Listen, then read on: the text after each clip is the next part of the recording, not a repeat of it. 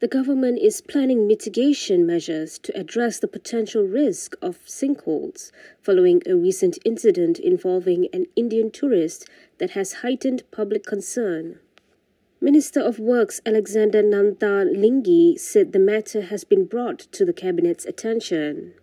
He said they had decided that immediate action is needed to identify high-risk areas.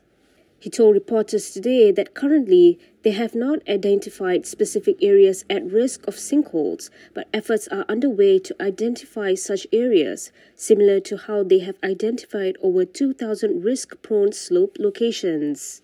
He added that the matter was also discussed in a recent cabinet meeting.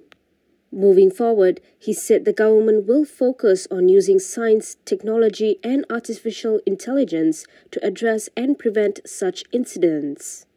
On August 23rd, an Indian national went missing after falling into an 8-meter sinkhole in Jalan Masjid India while on the way to a nearby temple. The search and rescue operation, now in its 8th day, continued this morning in efforts to locate her.